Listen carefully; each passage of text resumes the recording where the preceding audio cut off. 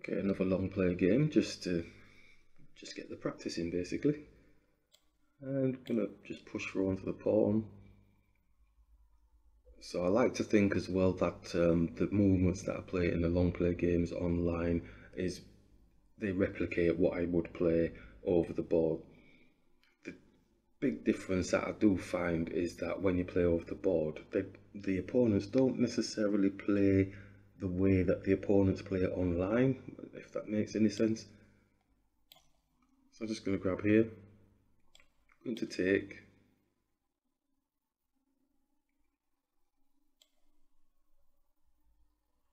So the majority of the time, it seems a little bit easier online.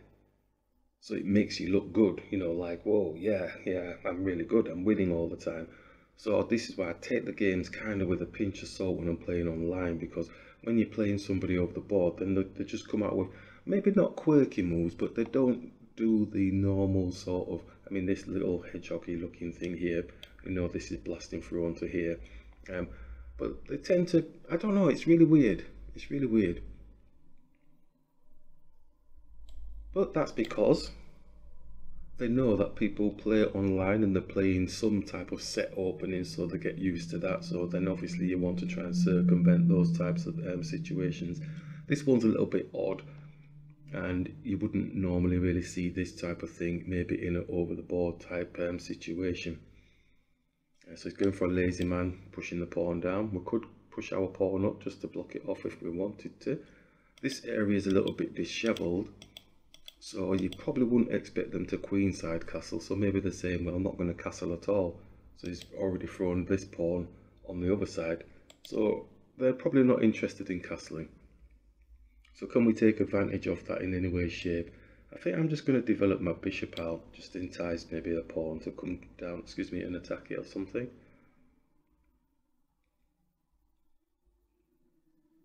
Oh, it's gone small. I thought it would have actually come here. All right. So yeah, so pawn pusher. Usually this is not very strong doing this sort of thing, but if you overexert yourself, then sometimes and you allow the pawns to manage squares and stuff, then you get a little bit stuck. So I'm just going to develop the knight, and now the moving speed. So it does look like they're actually going to go kingside castle. It's interesting. I'm just going to bring the bishop here, see if we get a cheapie, because the only piece defending it at the minute. Ooh, looks like they've got a set plan thing going, haven't they? Just bring the bishop back. So we've got two pieces still on this, so you probably expect this to push down. So definitely not kingside castling now. But maybe that's their playing style. So we'll push through the centre here. We still have the 2 on here, so the bishop's going to just take this pawn. If the rook takes, the queen takes the rook. We do have a diagonal towards here. Do we squeeze? Well, maybe not. Knight's blocking and is attacking the bishop as well. And we can bring the bishop back. There might be method in the madness. Swing in here, maybe. No, not just yet. The bishop's there. So he's got 2 pieces defending there, so we can't go and take because we've only got 1 piece defending our piece. So we could attack, looking at putting a power base down onto the king. Okay, so they're moving a bit swift. Boom, push. Maybe bring the bishop here, attacking the knight. He brings his rook down. What's it going to be worth? It is tempting to just push here, but I do believe he's just going to go here. We can push up. His knight, his pawn is blocking our king situation. Let's push on it, see what they do.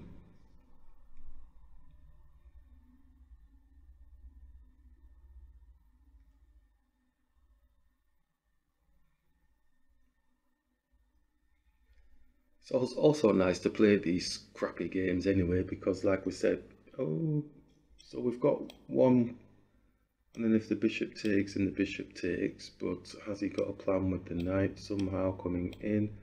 I'm not sure, or is he giving space for his bishop to come in as well? Going to take, just see what the picture looks like. I feel like I'm just taking here, Don't want a dancing rook knight, sorry. So trying to maybe target this, but he can simply defend here. Ooh, he's on my knight.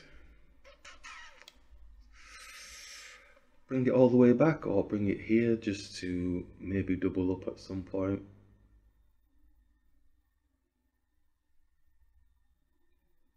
Okay, so yeah, they're moving real quick. They seem to be doing stuff though. I mean, he's protecting the pawn, he's also attacking here. I'm actually going to bring the knight and attack the bishop now. I don't really want to be inviting pieces. Oh, you're having a laugh. Oh, he's moving dead quick now, isn't he? And he's finding the right spots. We're +3 at the moment. So I suppose we can give him the rook back. We'll get that back. Get the bishop back. Okay, right.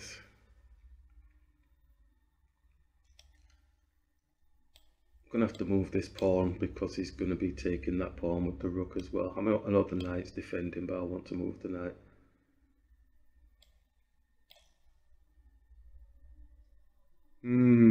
Interesting.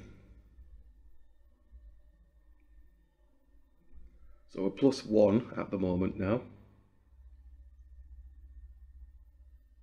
Queen's coming in. He's finding all the right spots all of a sudden. I'm going to attack the queen, even though he's got the 2 rooks now. So he should exchange now, so we'll just take.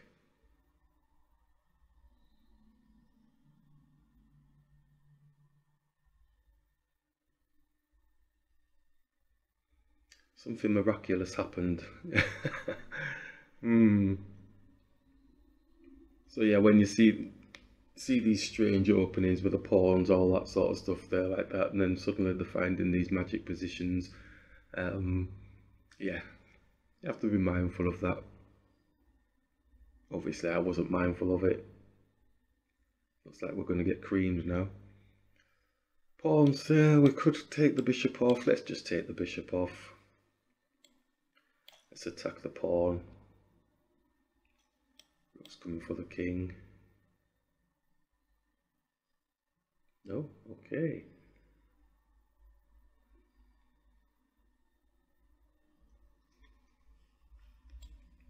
I'm going to hide the king here.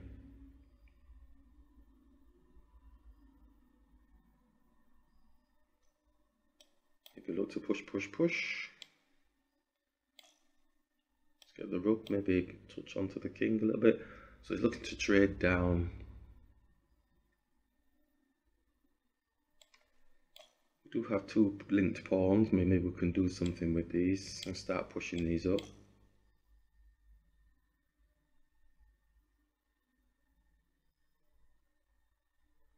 So it's giving us space now. Okay, let's keep pushing now. And they're moving so fast. So he's blocked our king actually. So our king can't get any further up there.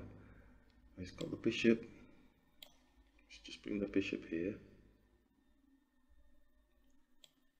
And I like this position.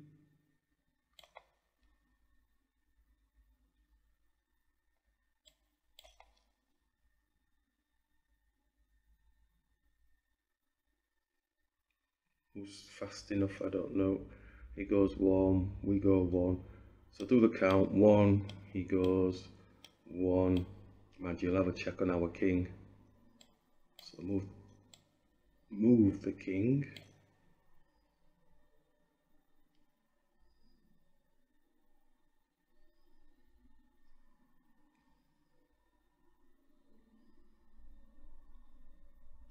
Okay, so I think we have time, don't we, to push.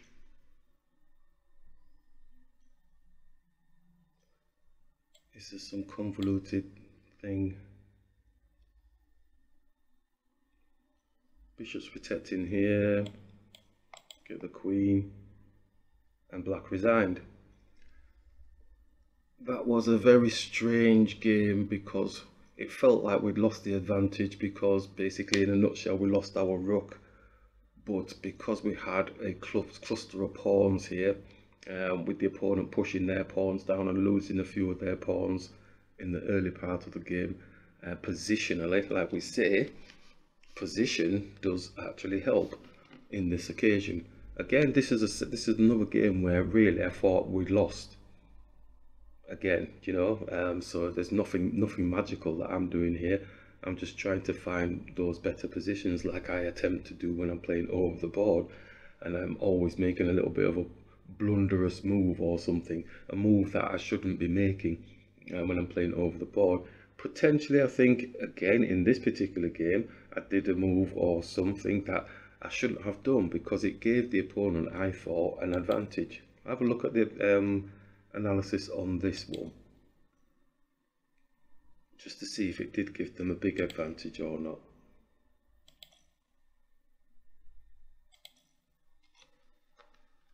So we'll skip a few. Yeah, okay, right. So it's +3 at this moment in time, so that's not too bad for us.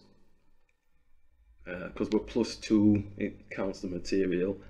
Position didn't feel too bad, but it's not dynamic really. So we grabbed, and then the bishop comes down, then we move the rook, because we says, well, shall we get ready for doubling up? And maybe we should have not done that. I should have seen that really. I should have seen that. So maybe just coming here. Yeah, I don't really like blocking because then his bishop obviously could take this pawn. So that's probably what I saw in my head. But where else can it go? Yeah, computer's even saying f3. So I mean, you probably expect them to take there. So then it can swing across. So then it's a horizontal situation.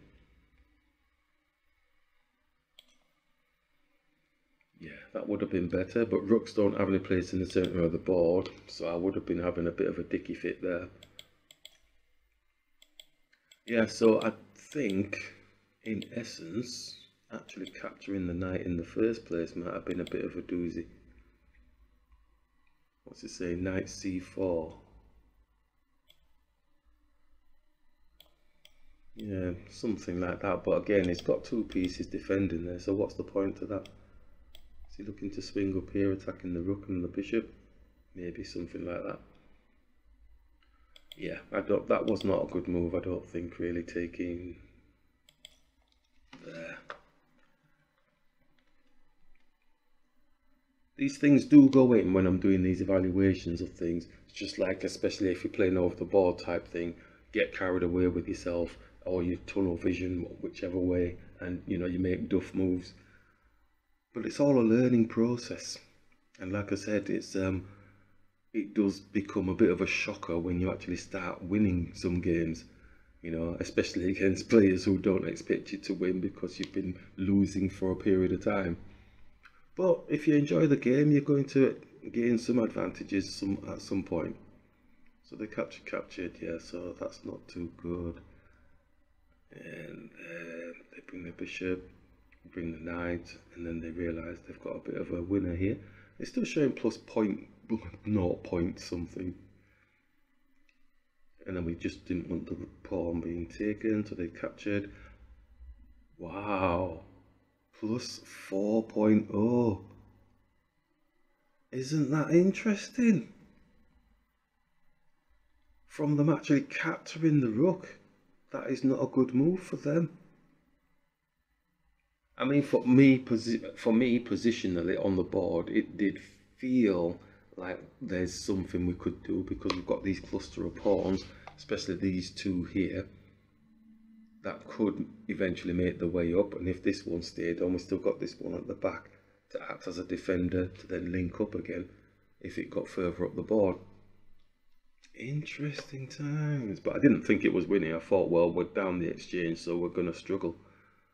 So the queen comes down, we look to, oh, and it's not even frowning on the exchange. It's actually gone up. I like it. Okay, so it went up, but then that's a real +0.4. then plus 4.5, and then when we captured it goes plus 4 point. That's odd. Anyway, okay. So we're in the pluses. So it was okay. I would never have thought it was okay. We had a plan of sorts of trying to get these pawns up. Like we said, this is basically two linked pawns is like having a rook if you play it correctly. But you know, if they play their rooks right, the rooks don't really stand much of a chance. The pawns, sorry, don't stand much of a chance. So I'm looking for dips now. Okay, so then we grabbed, doesn't like the grab, rook f3. So he's looking to go here.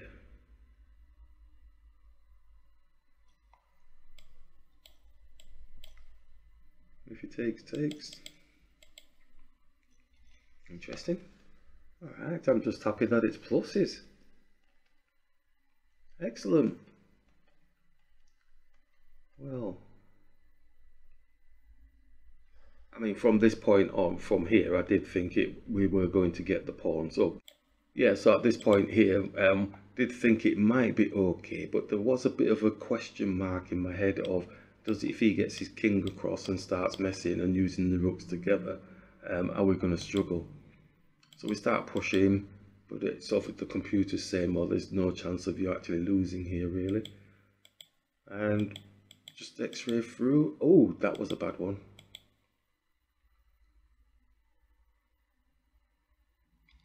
It's saying forget about that, because that makes it even worse for them. And we could just push here. If he goes there, his rook's trapped in the center, isn't it? So we can go here, and there's nothing that can stop the promotion. Oh, damn, these small potatoes. Oh, silly me. Oh, I don't like that now. Oh, right, yeah. Speed. It's all a learning thing. Excellent. I think I've picked up quite a few things from there again.